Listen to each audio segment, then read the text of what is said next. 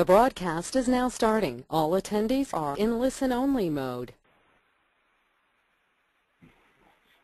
Good afternoon, everyone, and thanks for joining today's webinar, Automatic Efficiency, Streamlining Data Processes in an Era of Regulation.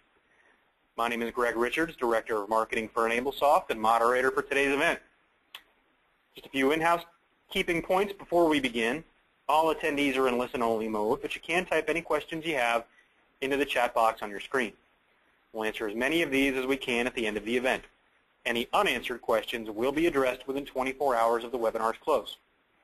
And now, without further delay, let's introduce today's topic, Automatic Efficiency, Streamlining Data Processes in an Era of Regulation. So you'll hear from three people today. Ivy Boyer from CareFirst. She'll speak a bit later about her case study. Of course, myself, Greg Richards with EnableSoft, and Justin Calhoun, Director of Sales Support, also with EnableSoft. Today's agenda, we plan to have you out of here in 30 minutes, but first we're going to tell you a bit about who we are. We're going to introduce the reason we're all here today, data automation technology, and we'll explain what that is.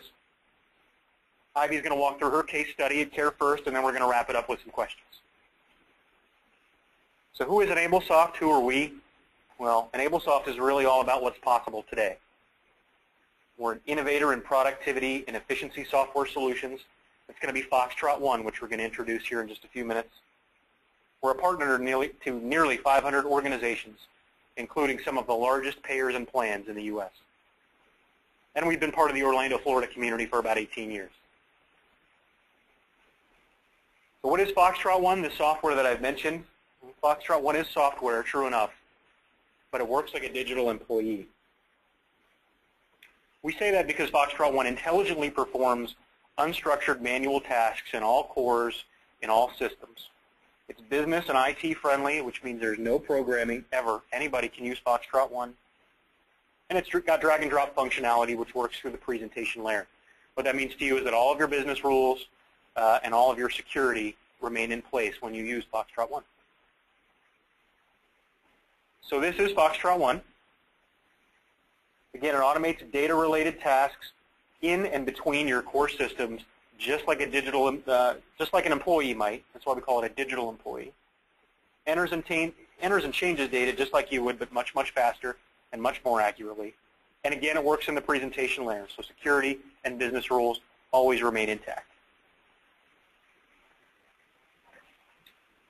So what else does Foxtrot One do? Well, we really say that Foxtrot One can automate anything you do with a mouse and a keyboard, but when we talk specifically about the activities that our Foxtrot One digital employees do, we're really talking about data entry, data maintenance, and data integration.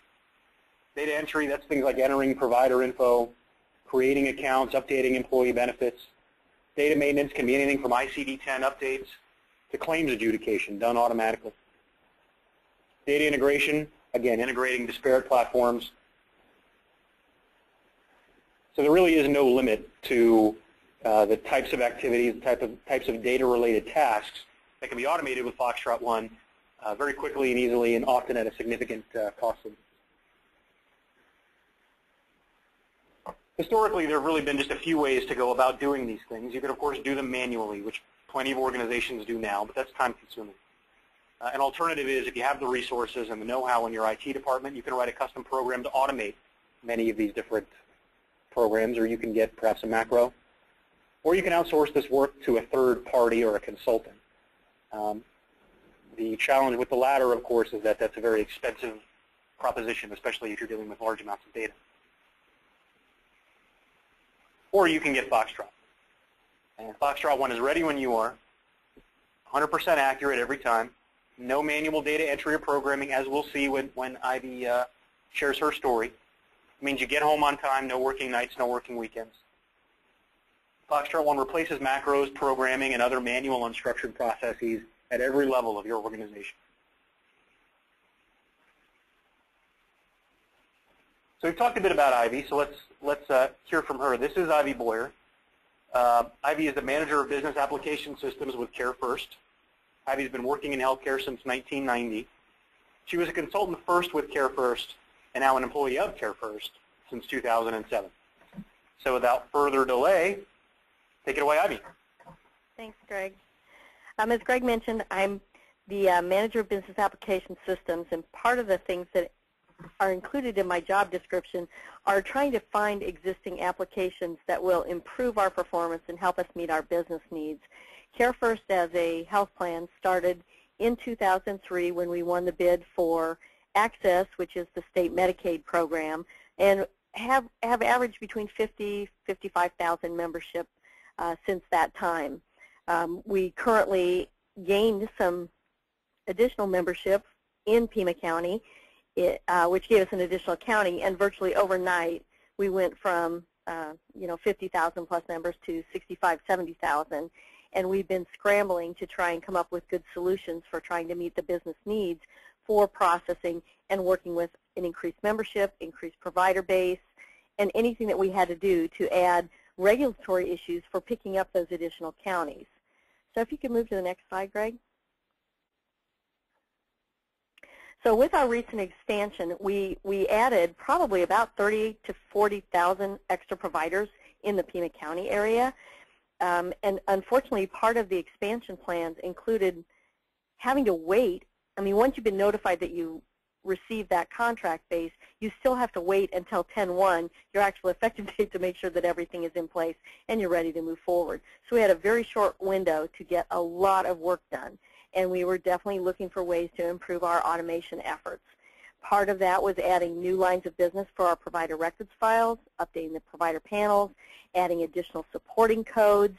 We also have a series of processes that we use to suspend claims in certain situations that our claims department requires us to do, and we will also use automated processes to approve claims. So you can move to the next slide. Before Foxtrot, we were actually using Attachmate as a product, which is a scripting product, and you do have to have some base of programming knowledge to use it. And we had made a cutoff point that said, in your particular projects, if you are updating more than 200 records, we will find a way to automate it through Attachmate.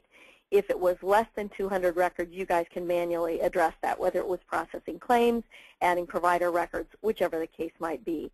In either instance, that work would be done by our provider network operations team or by the claims processing team. And both pieces were, since they're manual, we then would have to do a lot of double checking to make sure that the work was done correctly, that those, and we actually have a very small P&O staff. We have 2 people that are actually updating our system. So whenever big projects come along, they don't have time because they're busy doing their regular job of maintaining the provider network and also addressing any claims backflow needs. So we would always have to monitor the work that was being done to make sure the provider's records were being updated correctly and that we had time to get it done within the frame that we were allowed. So we traditionally run, even today, about 15 macros a day, but we have a library of over 200 queries that we built over the last 6 years in order to address whatever the business need might be to get data either added to the system or updated within the system. Next slide, please. So we've not been using Foxtrot for very long, but we were up and running with it on a very quick basis, partly I think because of my experience building macros over the past few years, but also because it's a very simple product to use. And I think I actually had a live macro up and running pretty much the second day we had the product. So we're currently using it to update physician panel sizes, to add new lines of business, which is the demo that we're going to view in a few minutes. We're using it to reprocess claims. We built a process that actually updates NDC codes, and we're also using it to approve claims when we just need to re-adjudicate them because there's a system glitch or we've updated something, and we create a list of claims that just say go reprocess them and approve them. So when you look at this particular slide, you'll see that the time that it's taken us in the past with our prior macro products, it would take us anywhere from 7 to 8 hours of somebody sitting and watching a macro run to get it to work. And now we've streamlined it through Foxtrot to get those processes down from anywhere from 12 hours down to 1 or 2 hours. Some of the processes are running in mere minutes. And we're ecstatic about the time savings and the fact that we do not have to have a person sitting and watching to make sure that the macro is running correctly, because it's in that presentation layer and the data is going in quicker, more accurately. We have less things that are falling out, and our fallout is actually a result of the fact that we are in Phoenix, Arizona, but our parent company and our Unix box is actually located in our California office. So sometimes we encounter some system delays that cause us problems, and it might cause a hiccup that will result in a record error. But it's so much cleaner with Foxtrot that we've had very few errors to have to work out of our processes that we're currently running. We're running at least 3 different projects right now that are big projects, and getting the claims done in just a matter of maybe 2 hours instead of 8 to 12 hours. And I love that cost savings that we've gained just through people not having to work it. And the speed of getting 20 records done a minute where a person could not possibly process that fast. Okay, we can go to the next slide. So as I just mentioned in the previous slide, we're able to get in, update records, get things done in minutes. We do not have to watch them in the way we had to with our prior processes. We have significant reductions in both the time and the errors that are coming out of the processes. And part of it is due, I should have mentioned also earlier, due to our core system that runs and requires data to be in certain fields. And so we've had to build those into the processes to make sure that we've given enough time for the system to run and be where it needs to be. So ironically enough, Foxtrot runs so fast that we've actually had to build in pieces to slow it down in order that our process can keep up with it. I'm hoping to improve that over the course of time, that we do not have to continue to slow it down, but could actually run it full out and gain that extra time. So we've had a very huge amount of business to get up and running. I didn't mention earlier that we did also get the Pima County, but we also have entered the marketplace arena and have gained these contract for the state of Arizona to process their marketplace claims, which also happened on October 1st. So in addition to any of the Pima County expansion, we're also dealing with adding 7 new lines of business for our marketplace environment and getting those providers set up. So we've had a lot of growth in a very short period of time, and everything that we do is either Medicare or Medicaid. So we're all bound by the regulations of those 2 agencies to make sure that we're processing things accurately, timely, and getting the system set up correctly. And we definitely feel that this product is helping us do that. So I think we could probably move to the next slide. I'll let you give me just a minute here. My screen lock just kicked in. I wasn't moving my cursor enough.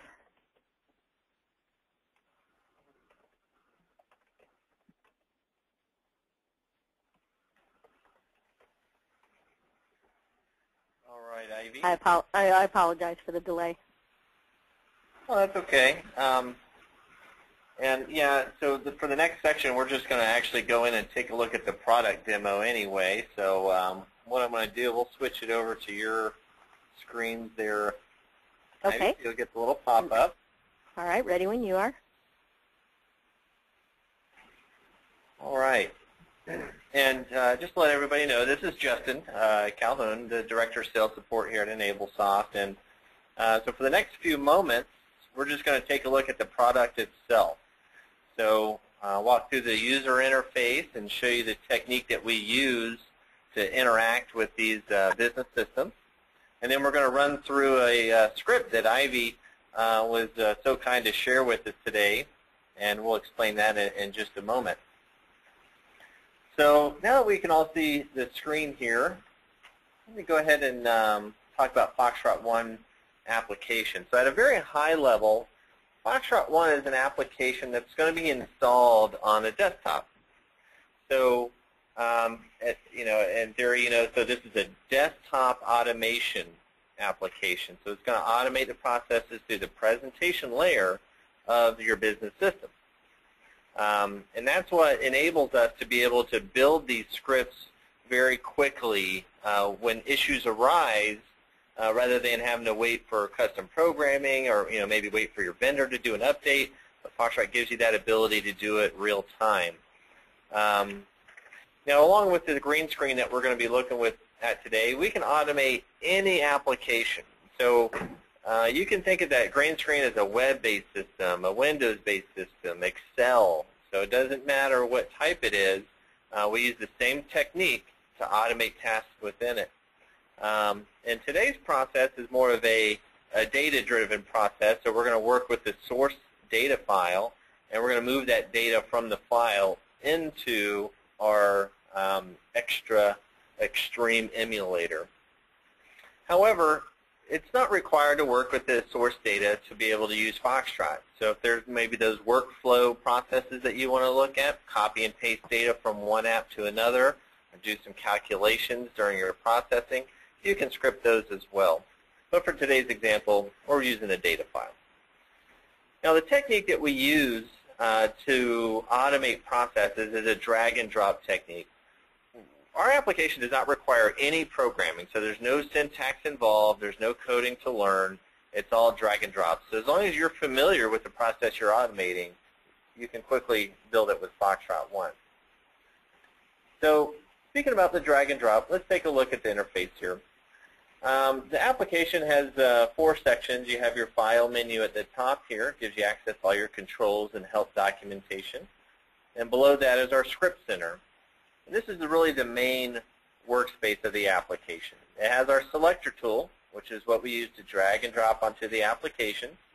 And it has our non-interactive actions list. As you can see, they're categorized as far as what they can help you automate. So we have a data section to help you transform data, display to help you, display actions and notes and everything, file and folder management, workflow, FTP, which is a newer action features, and then different looping and so on. So to the right of that is our new task window, and you can see here we already have a script built that Ivy runs, for her daily processing, and we're going to get into that in just a moment. But then over here on the right is a task panel, help us organize our scripts in multiple sections if we need to. The View Center is where we're going to view that source data, that Excel file or CSV, whatever file that has our data that we want to work with. We can view it down here, and there's some other views to choose from. So we have, the emulator view, so it helps us show our connections to emulators, and then the most common view is going to be our variables view. Variables is a very powerful feature where you can copy data from the screen and interrogate it, transform it, send it back to the screen, or just use it for other processes. And below the View Center is our Run Center. So once we're ready to process our data, we just click the big Run button to start the script. Some other run options and statistics. As we go through, we can monitor how fast it's going, and then different rewind and then speed controls as well. Now, the drag and drop technique. We use our selector tool, and I'm not going to build a whole new script, but just to kind of show you, we can drag and drop onto the application we want to interact with, and then Foxtrot's going to look at the application and then display an action builder window, which then the user can select the action that they want to use. So we have smart targeting technology, and this action list will change depending on the target you selected. So if it's an emulator screen like this, it will give you a little screenshot of the emulator, but if it's a web page, it will change. If it's an Excel document, it will change again, because it's interrogating the system real time to figure out what type of system it is, what type of screen it is, what type of field it is, and then present the user with what we can do with it, which eliminates all the guesswork out when you're trying to figure out what all is the capabilities of this program. And then the user would just select the actions that they would use and then follow along to enter the data and so on. So it's that simple to build an action. You just drag and drop, pick on what you want to do. So we use that same technique, of course, to go through and build this script today that we're going to run. And I'll just scroll down through here so you can take a look at all the different actions. We have the send data, different if statements to help us incorporate logic into our script so we decisions on our data as it's. And as we scroll through here, you'll see there's an else statement in here, which goes along with the if statement. Different looping mechanisms to help us loop through information, and so on. I know there's a little bit of delay there from the GoToMeeting, so I'm not going to scroll through everything. But then, Ivy, if you wouldn't mind, before I hit the Run button, could you just take a second and describe exactly what this script is doing for you? Yes, I can. Basically what this is a list of provider records in our system that need to be updated and have new line of business add. My input file could have anywhere from 1 new line of business up to 5 new lines of business that could be added per provider. So some of the logic within this process is also looking at how many records. I'm going to scroll real quick here in my options section or my data section just to show, let's see if I can move this over a little, that I do have multiple lines of business, especially here in the first record. I have 3 out of my 5 lines of business that I'm going to be loading to this record. And it could range anywhere, as I mentioned, from 1 to 5. So it's determining how many I need to load, and then it's actually adding, as you look at my attachment window, you'll see it's actually going to fill in the line of business. It's going to fill in some panel information about whether the physician is a primary or a specialist, what their panel size is, do they have any gender or age maxes, and then it actually goes to the line of business screen and adds contract information in my test environment. So that's basically what it's doing. It's going to swing through only 15 provider records, but it will add about 50 lines of business in that window. Fantastic, and so I appreciate that description. So if you like, without further ado, why don't you go ahead and hit the Run button, and we'll start the process. Do you want to run it through slow first to step through it before we speed it up? Sure. Or just run it full out? So as Justin said earlier, we've got a dial that you can control the speed of the macro, and we've noticed, the process that we've noticed that if you run it just 1 under, it's a very nice, quick stepping process. And you can watch it as it runs. You can verify it. It's very easy to troubleshoot as you're watching it. So you can see right now it's adding and filling in the blanks. My process also, in addition to adding the information here, is creating files at the end that will actually do validation files to make sure that my records were added correctly. Fantastic. Now keep in mind, the emulator is actually viewing the data being entered as it's manually being entered. So all of the authentication is still there. All the audit trails that your system may provide is still intact. Your user profile is being used to enter the data, so it shows that Ivy's making the updates today.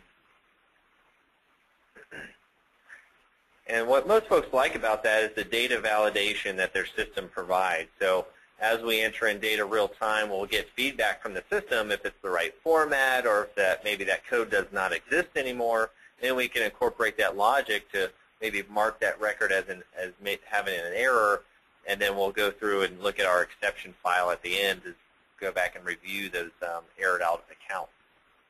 The other thing you can do is you can also use information on the screens to pull into the process and say, oh, if I see this in this position, then I know I need to do the following. So it's a lovely piece that you can incorporate. For instance, I have an active flag here in item number 3. If that happens, I can actually read the screen to determine if that is an A or an I, and then I can change my logic based on that. So I think we're just about through the first record, and then we can turn it up to max and let it run. But you have to watch real fast because it runs very quickly. So now I'm also adding comments to my record to make sure that it's noted that I've made those changes. And I'm going to speed it up to max. Oh, it only ran 1 record. Sorry. Yeah, we only had it on 1. Go ahead and start it. Yeah, we'll start it from the top again. And do I need to change? I think let's run it until it's done. We've already marked the first record as being completed, so it will automatically go to the second record. Well, you have it on repeat once there, Ivy. Oh, is that what I did? Yeah, it's okay. It'll run the one real fast there. And then it'll stop. Okay, so it did. So I need to change this to. Yeah, hit the drop down and do records. Yeah. Mm-hmm. There we go. So it'll take care of everything that's in the file. Sorry, I said I was new. And as you can see, when you put it on max speed, the application really dedicates all of the system resources to processing, so the pages will not update as far as what action it's on. won't display the data and anything. So we just kind of focus on the processing behind the scenes, if you will. And I've noticed oh, I'm sorry. Go ahead. I was going to say there's some built-in timing in here, so we can we know about the host connection, and we know that if it's ready to accept data, and it'll continue on. So there's that real-time conversation that's going on between the two apps. And I've noticed that as I run it, and I think some of it depends upon how many people are on our system, but the process actually speeds up as I run it. So I think, again, it's looking at how it can get faster and improve performance as it runs.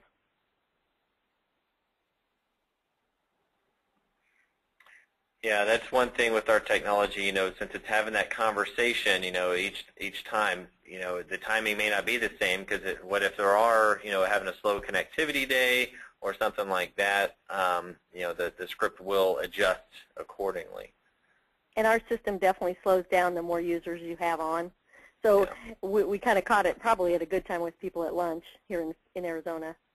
But the fact that I can update 50 records in about a minute is pretty phenomenal.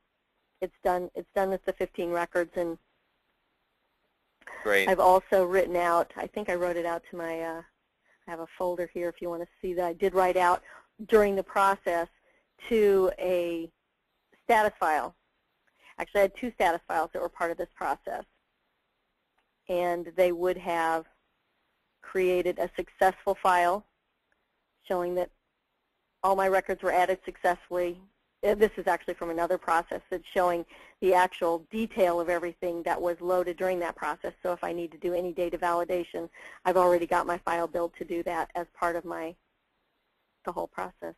Yeah, and that's very powerful. And yeah, and very powerful, and a lot of different things you can do with it. It's very flexible, and Ivy, we certainly appreciate you sharing your project and your experience. And so we're going to go ahead and turn it back over to Greg for the moment, and we'll bring back on our screen.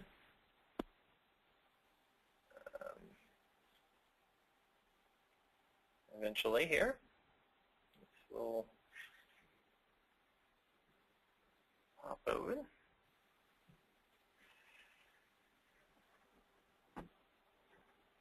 Okay, there we go.